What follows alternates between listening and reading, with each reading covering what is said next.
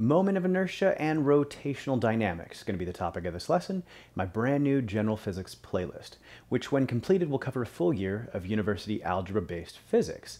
Now in the last lesson we talked about rotational equilibrium, and we took a look and used Newton's first law in translational equilibrium and saw that there was a rotational analog to that. Well, in this lesson we're talking about objects that are not in rotational equilibrium. And in the same sense where we use Newton's second law for objects that are not in translational equilibrium, we'll see there's a rotational analog to that as well.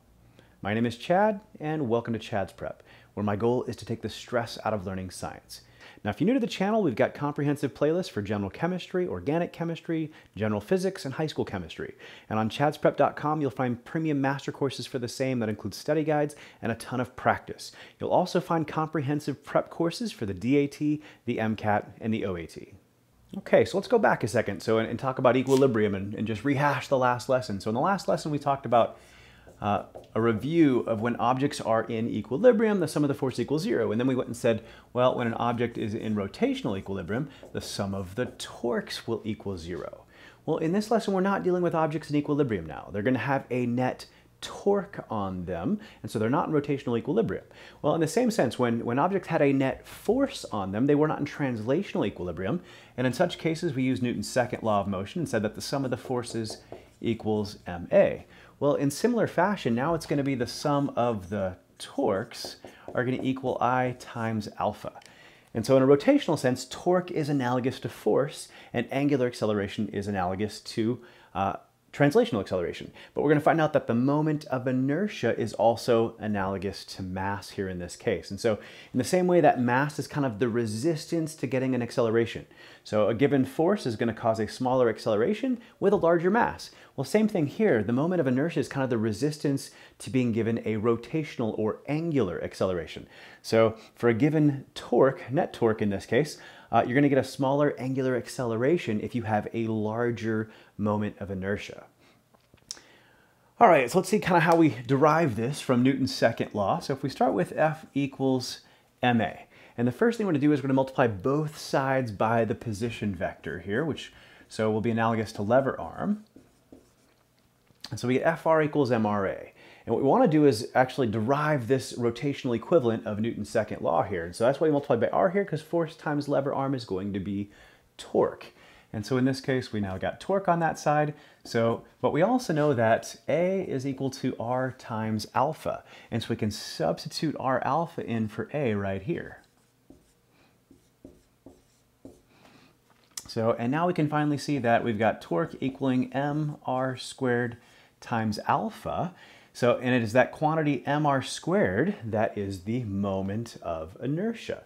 And so we've now derived that the moment of inertia is actually equal to the sum of the mr squared term. So if you've just got a single mass rotating, around some axis of rotation, then you've got a simple equation here of mass times the radius squared to get that moment of inertia. But if you've got a more complex object, and maybe it's just some system of point masses that are all somehow connected by some matrix or something, and then you just got to add up every single point mass's mass times its radius squared and add them all together to get the overall moment of inertia of the system. Now, for more complex shapes, and I put a bunch of them on the study guide here, so, and these are some that you might encounter. Typically, these aren't things students have to memorize. They're typically things that are supplied, but if your professor has you memorize them, by all means, memorize them. But for different shapes and for where they're rotating, there are different formulas for the moment of inertia. So if you've got a rod, so like this marker here, rotating about its center, so turns out the moment of inertia here is going to be 1/12 ml squared, where m is the mass of the rod and L is the length of the rod. Whereas if it's rotating around one end, let's say, so, well, that moment of inertia is going to change a little bit, and it turns it's going to be equal to 1/3 ml squared. So, and then if you've got a solid sphere, there's a formula for that. And if there's a hollow spherical shell, there's a formula for that. So, and same thing for a solid cylinder or disk and a hollow cylinder or disk. There are formulas for that, and you just simply look them up. Now, one thing we should take into account here is with that moment of inertia, is look at how the distance from the axis of rotation plays a role, r here. So the larger that distance from the axis of rotation, the larger the moment of inertia. And again, you can think of that moment of inertia as like the resistance to changing its angular acceleration. So, or the resistance to giving it an angular acceleration. I say the change to changing its angular velocity is rather how I should have said that. So in this case, what you find is that if an object has more of its mass concentrated towards the center, where its axis of rotation is, it's going to have a lower moment of inertia because it's going to have lower r values. But if you have an object where most of its mass is concentrated further away from the axis of rotation, then it's going to have a larger moment of inertia. And so like for a solid sphere compared to a spherical shell, in fact, actually I'm going to save that because that's in the next problem. So we take into account like an ice skater. So when an ice skater wants to rotate rather quickly, so that ice skater, he or she will tuck their arms and legs in and they'll spin faster. Well, what you find out is the reason they're spinning faster is a topic we'll talk about in the next lesson called angular momentum and the fact that it's going to be conserved. So, but when they tuck their arms and legs in, they're bringing more of their mass in towards the center, towards that axis of rotation, and it lowers their moment of inertia. And so, and again, that's the resistance to wanting to spin faster. And so, lo and behold, they're going to spin faster with a higher angular velocity. So, and we'll get into that a little more in the next lesson with the conservation of angular momentum. We'll talk about that example specifically in a little more detail. So let's take a look at our first question here. And this one's not going to be a calculation, it's going to be conceptual in nature. So, but it simply says, which of the following has the greatest moment of inertia? A solid wood sphere or a hollow gold sphere of equal mass and radius? All right, so don't worry about the wood versus gold part of it. So it's really more about the solid sphere versus the hollow sphere. That's the big difference here. And they have the same mass, same radius. That's the big deal. So notice for a hollow sphere to have the same mass and radius, so it's going to have to be a more dense material for that to be possible. And that's definitely true. Gold is more dense than wood. All right, so again, the question really comes down to, if you want to see it conceptually, which of these is going to have more of its mass concentrated away from the axis of rotation? And that's definitely the hollow one. All of its mass is fairly far out away from that axis of rotation, comparatively speaking, compared to that solid sphere, which has, you know, all of its mass kind of uniformly distributed from all the way in to all the way out by that axis of rotation. So for the hollow gold sphere, so it's going to have a larger moment of inertia, so having more of its mass concentrated away from that axis of rotation.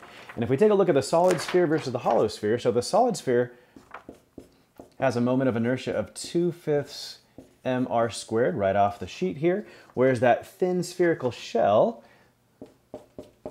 is 1/2 mr squared. And so for the hollow spherical shell, it should be higher, and yeah, 1/2 mr squared is larger than 2/5 mr squared. Notice that's the same thing as 4/10, and that's the same thing as 5/10. And so once again, that hollow spherical shell, so conceptually said, more of the mass is concentrated away from the axis of rotation, it should be higher, and we can verify that if we take a look at those formulas. And once again, you typically don't have to memorize these formulas, they're typically provided for you, and I will make a habit of that. If you need it in a question, I will typically provide it for you. So the next question we'll take a look at is a calculation. It says, a 50.0 Newton force is applied perpendicularly to a door 0.80 meters from the hinge. If the moment of inertia of the door is 80.0 kilogram meter squared, then what is the resulting angular acceleration of the door? So we're going to solve for that angular acceleration. In this case, what we really need then, so is the equivalent, again, the rotational equivalent of Newton's second law, and it's the sum of the torques equals I alpha. So, and don't forget that torque is equal to the perpendicular component of the force times the lever arm. All right, well in this case our entire force is perpendicular and the lever arm distance is given. We know how far away from the hinge it is, and so we have enough information to calculate the torque, and it's the only source of torque in this case, the only torque we got to worry about. And so we know the sum of the torques, so the moment of inertia is provided, and we can simply calculate alpha here in this case. And so again, force times lever arm, so 50.0 newtons times 0.80 meters equals, and again the moment of inertia was given as 80.0 kilogram meters squared times alpha. And in this case then we can solve for alpha. So here notice that 0.8 is the same thing as 4/5. 4/5 times 50 is 40, and then 40 divided by 80 is going to be 1/2 or 0.5, and written with, in this case we need 2 sig figs based on the 0.80 meters, so 0.50, and in this case that's radians per second or radians per second squared. There is our angular acceleration. So the last question here is going to involve what we call disc brakes, common brakes. On most cars and trucks these days, typically have one of these on every single one of your wheels. And Question says, disc brakes work when brake pads are brought into contact with a metal disc connected to a wheel. The resulting friction slows down the rotation of the wheel. The braking system for a wheel involves a metal disc with a mass of 4.0 kilograms and a radius of 0.25 meters. If the brake pads contact the disc at an average radius of 0.20 meters, what average force of kinetic friction must be applied by the brake pads on the disc to bring the disc to rest from an initial angular velocity of 1200 radians per second in 6.0 seconds? So a lot in this question. So if you take a look, the way this, so you got this metal disc that's attached to every single one of your wheels inside the tire. So, and I don't mean inside the tire itself, but just inside of the tire. So I should specify how I say that. But in this case, you got a brake pad on either side of this metal disc. And when you depress the brake pedal, there are calipers that bring those pads into contact with the metal disc. They're not normally in contact, but when you depress the brake pedal, they're brought into contact, causing friction, which then slows down this metal disc, which then slows down the wheel and slows down your car. So that's how it works.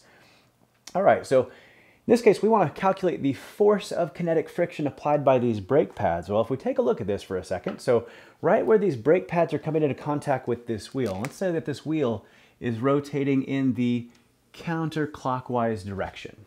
Well, if we take a look at the tangential velocity at any point, it's tangent to the circle, and right at the point where the brake pads hit, that tangential velocity points directly to the left. So what you might recall about friction is kinetic friction is a non-conservative force.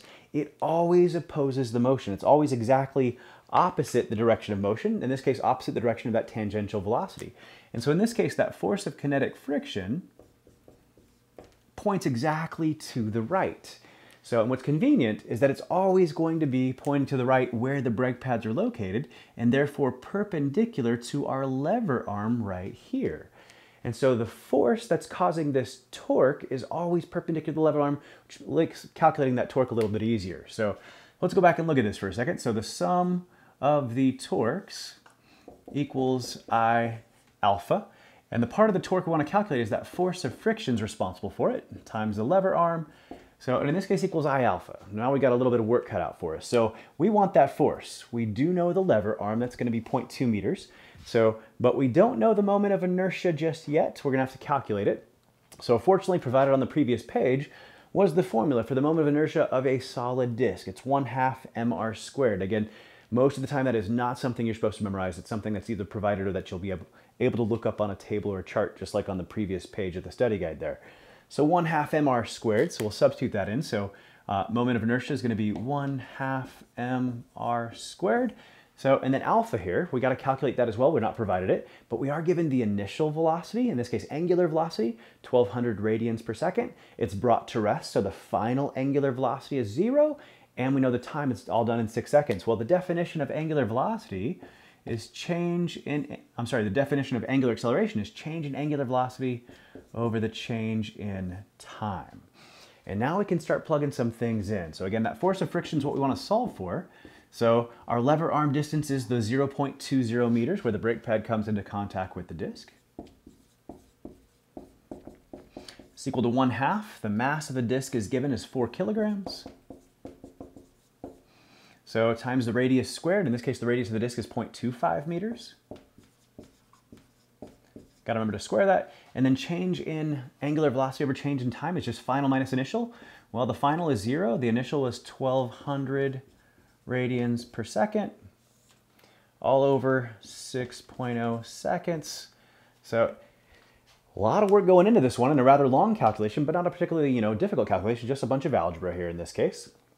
So let's see how this plays out. So force of friction is going to equal, and we'll let our calculator definitely do some work for us, although we could probably do quite a bit of this in our head. So, but 1/2 times 4 is obviously going to be 2. Like I said, I'll let my calculator do the work. So 0.5 times 4 times 0.25 squared, which is times the 4th squared, and then times negative 1200 over 6. I'll put that in parentheses. So times, in parentheses, negative 1200 divided by 6.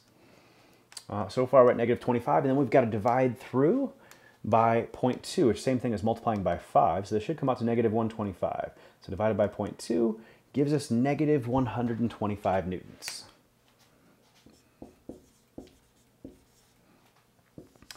Cool, and the fact that it's negative is purely directional. So again, keep in mind that the velocity of the disk is going this way, the force of friction is in the opposite direction. That's why it is indeed negative. If you have found this lesson helpful, consider giving it a like. Happy studying.